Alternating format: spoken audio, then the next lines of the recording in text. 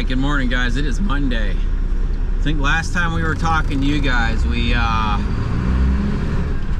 broker that we did that load for, that short little run, reached out to us and said that she had a load picking up in Thomasville going to, where are we going in New York? Frankfurt, New York.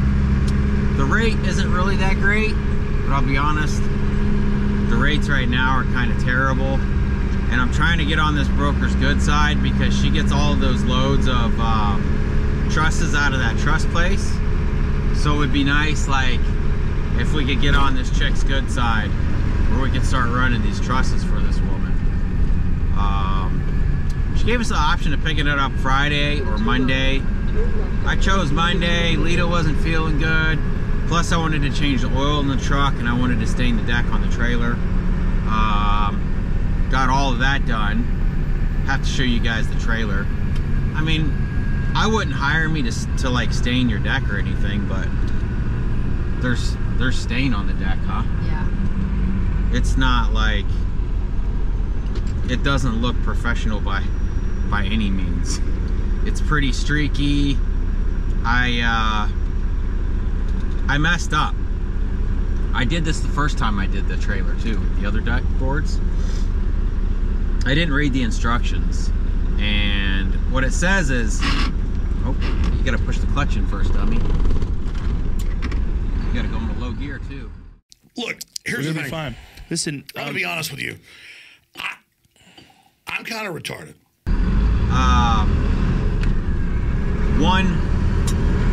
One coat's good enough, but if you want to put another coat on, for color reasons, you have to do it within 2 hours. Well, I ended up putting the first coat on the trailer when it was like 7:30, 8 o'clock at night, because I didn't want to be out there in the blazing sun. I was like, oh, I'll just do this at night when it starts getting dark. Well, then it says 2 hours. You have to wait 2 hours between coats. So I get the first coat on, and I can tell I want a second coat on. And I remember reading something like that on the can last time I did it, and I was like, dang it. Well, I read it again this time, and I'm like, dang, 2 hours. That's gonna put me out here in the dark. So I basically went out there and did it. Went out there and put the second coat on in the dark. So, I mean, it is what it is. It's a work trailer, you know? So, it's whatever, right? It's just a deck. I don't know if I told you guys, I used to buy those 55-gallon drums of AMSOIL oil, and the oil's gone up like $400 or $500 a barrel. So I ordered a bunch of 5-gallon buckets of Rotella T6 from Amazon, and I saved money by subscribing so that they would send it to me every once in a while. I can't remember the length of time that I put for the delivery, but we didn't end up using any of that first set of oil, and they sent me the second batch, and I completely forgot we were subscribed to it. So now we have like 60 gallons of oil, well, minus, so now we're down to 50 gallons of oil since I used 10 gallons of the Rotella T6. This truck takes 11 gallons. So I used 10 gallons, and then I added a gallon of that Lucas oil additive stuff for the 11th gallon. So, I don't know. Anyways, we just got to Thomasville a little bit ago. We're going to be picking up some utility trailers. So, hopefully, what is this person doing? Turning left. Oh my God, I got in the wrong lane for these idiots then.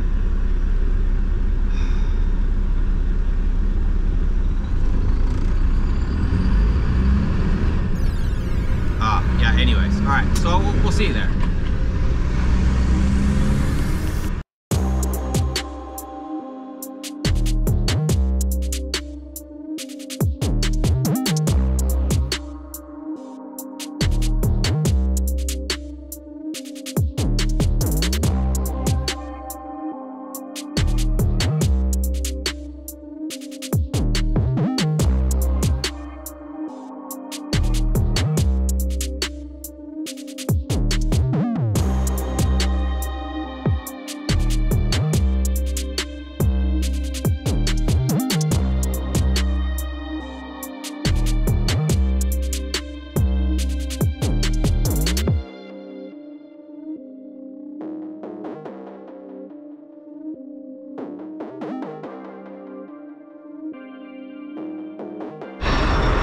right, we've made it. Show you guys this deck. Like I said, it's not perfect, and you can see some blotches and some streaks. Can't really hit the sides of the boards, but I think it'll be all right. It doesn't have to be perfect for a work trailer. And then I want to repaint all this metal black again. Yeah, that's pretty much it. So we just park here, and then the forklift driver comes and gets us. Obviously, it's probably just these little trailers that they're going to stack up. I think what I was saying earlier was, hopefully it's not a big pain in the butt like it was at Big Tex, and they can load us up and get us out of here at a decent time. So I'm pretty sure this is going to take us through Atlanta. Why would it take me here? Where are we going? Frankfurt, but I don't have. Okay, Garmin. Frankfurt, New York. See which way it takes us. Which result would you like? You want your red open fat buttons? It's the same thing. See what the options it gives us here. If we can bypass Atlanta, that would be fantastic.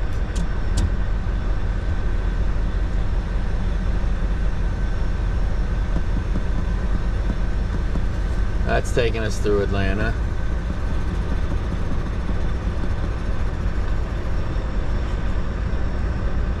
I bet we don't have an option. I bet we have to go through Atlanta.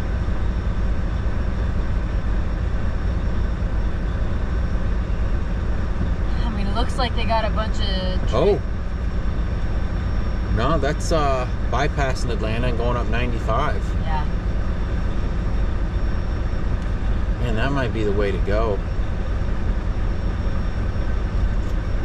Go back through Valdosta and on up. And I think that's going to be the way to go. It'll put us through Washington. Yeah, why would it do that? Why couldn't we? Looks like there's some tolls through here. Up through Scranton.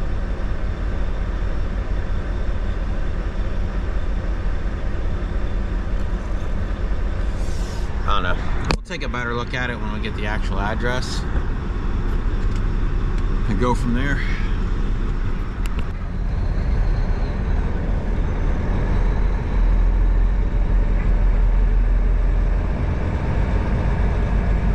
This would technically be the second row. Does he want me to pull down it? I don't know, I didn't hear him. Just pull like... You want me long ways here? Oh, okay.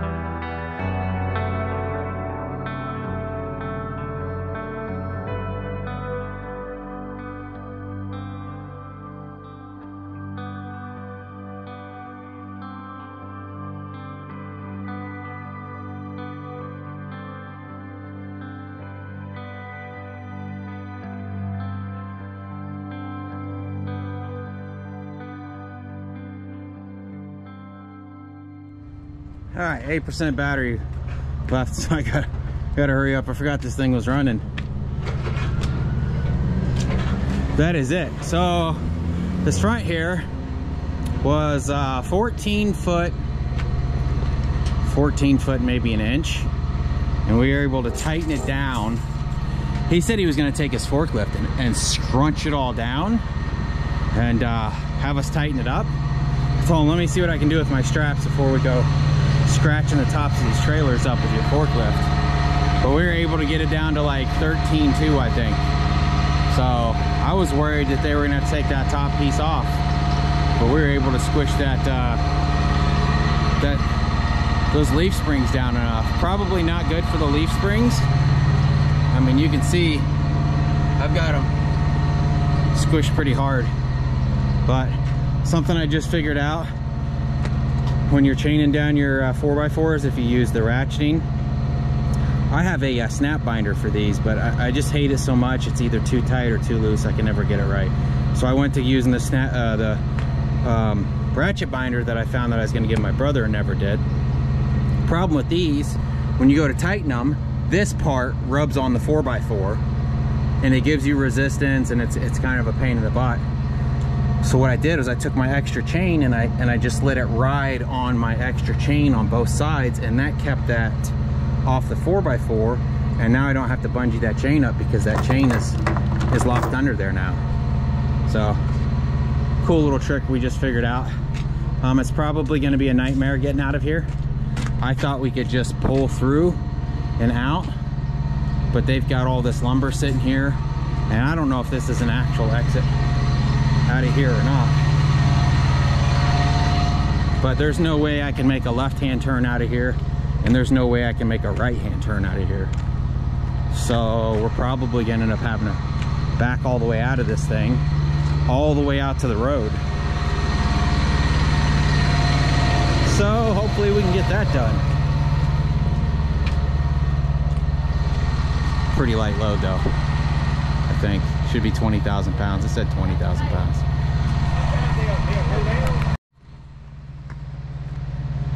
Is this thing recording? Yeah. All right, so they're gonna come out here and move this wood for me. He said I can try to make this turn. If I can't make this turn, then I can. All right, this GoPro died. So anyways, they're gonna move all this wood for us. They said we can either make a turn and come out of here, which I don't think we'll be able to make that turn, or we can go down there and then turn around.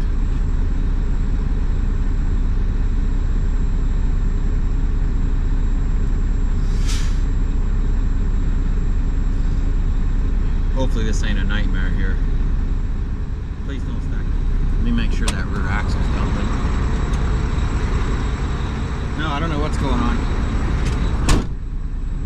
Maybe I didn't hook that ground wire back into it when I was fixing all those wires. I can't remember. I'll give it a shot and try to turn around here. Probably back up.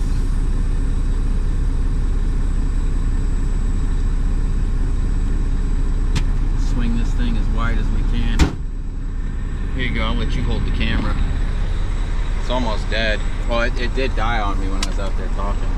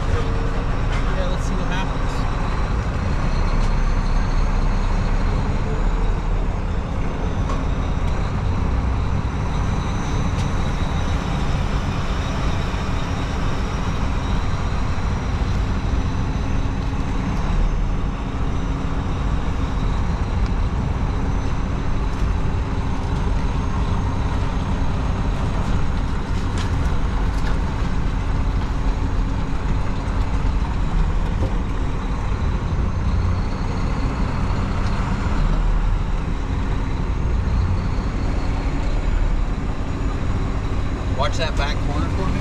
I can't see anything back there. like it. No? We're gonna slide right into these trailers. Yeah, we are.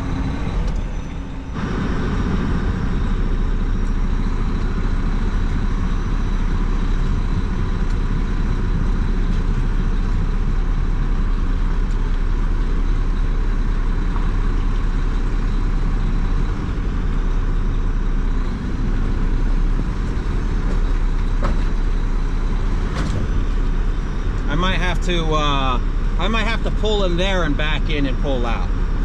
Yeah. Oh, okay. Is he gonna move the trailer?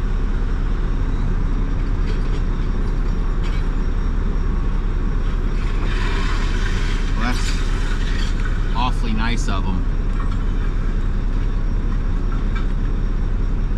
It still bewilders me that people order a semi-truck in the places that a semi-truck. I mean, I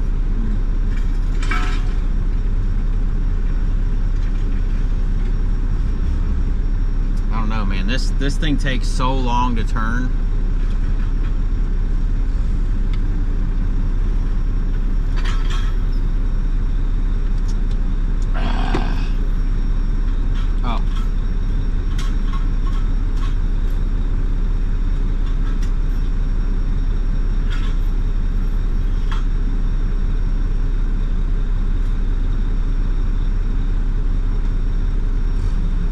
That guy moved that wood because I was thinking I was gonna have to turn left here.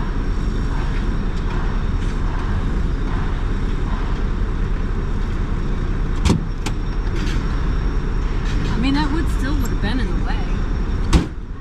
Well, no, he was sitting here with the wood on his forks.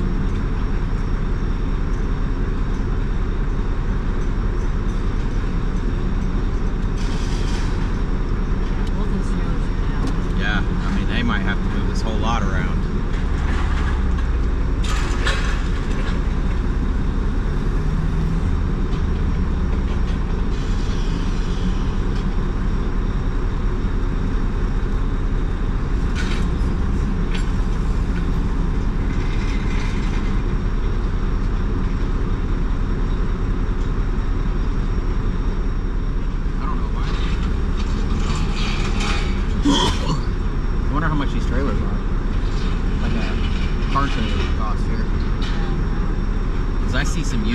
Trailers on Facebook Marketplace. No, he just gave me the thumbs up. Yeah.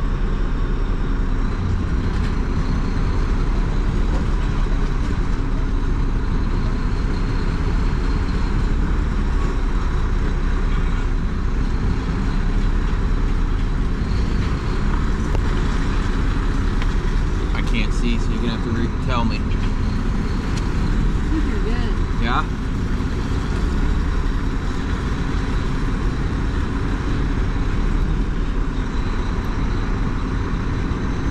Oh yeah, I mean you could tell trucks have been turning right there through the grass right there that I just went through. So they just stack trailers where they normally don't stack trailers, I guess.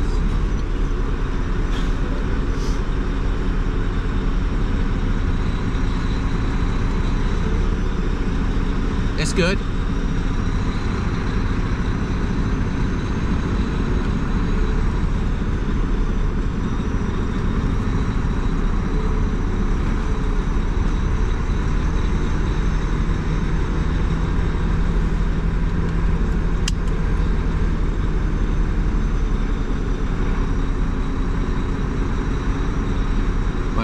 Scrap wood. Looks like they don't use the knotty wood.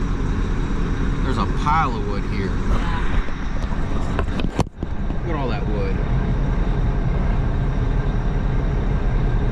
Oh, they're like strips and stuff too. Yeah.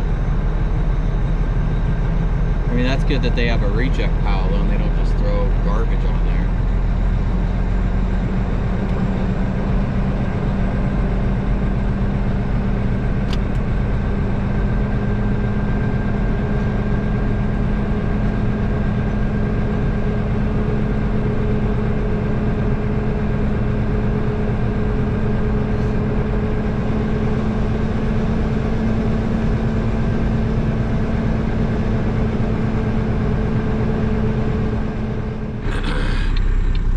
while Lita's in there filling out the paperwork, they noticed one of these trailers don't have a, she said that one of them's missing a hitch. So I don't know what's up with that, but she's getting the paperwork, they're throwing a hitch on now. At least they caught it now instead of like, that would have sucked for them for me to deliver and them notice that there wasn't a hitch on them. I mean, the hitches are welded on. How did they miss that? Must not actually be a hitch. I guess I go see. Alright, so it was the guts and the tongue. One of the tongues was missing that latch to latch it on the ball. But we just got a direct contact. So the forklift guy here is the one that sets up all the shipping. Did you hear that? He sets up all the shipping. Oh yeah? Yep. Okay. I gotta put this box in our toolbox. And he said call him anytime that we're in town and he can hook us up with loads. I found out what this load's paying. This one's paying $4,100 and we're getting, I think we're getting $3,100 for this. So the broker's making $1,000 on this. It's a kick in the nuts. But they get all those trusses out of that place. So I think it ends up being like $274 a mile, which isn't great. And we just found out that it's not actually going to Frankfurt, it's going to what'd she say, Rome, New York, which is a little bit further.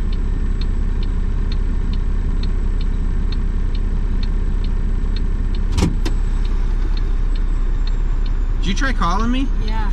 Was it when I was out there talking to him? Yeah. Because it's Rome, not Frankfurt. Rome, New York. I mean, should we bring it up to the broker or? I don't know, dude. That other load that we did was so fucking easy. I know, dude. It was such a good paying load. That's what I was telling them. Like, I'm trying to get on this broker's good side because she gets all those loads out of there. So we need to put this address in. Okay, Garmin. Okay, Garmin. 7113 East Dominic Street, Rome, New York. You weren't fast enough. I'm saying it. Let me see it. Say it too fast, it doesn't understand what you're saying. Okay, Garmin. 7113 East Dominic Street, Rome, New York. Going to 7113 East Dominic Alright, so we don't want to go through Atlanta, right? So we're probably going to go back through Valdosta up 95. Okay. Right? Agreed? Yeah, I guess. Or you think we should just hit 75 and go? I don't know what. I don't know. It's shorter to go.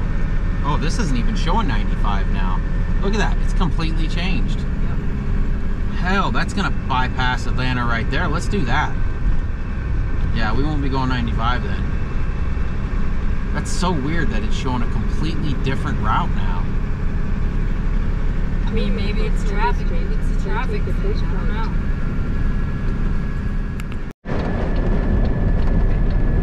God, that thing just swaying that little truck, man. Yeah. He's busy eating that hamburger though, ain't he? That's crazy, dude. That's when we tighten these things down, it just squishes the suspension down. I don't know. I'll tell him. I'll be like, bro, we're overhyped on the front.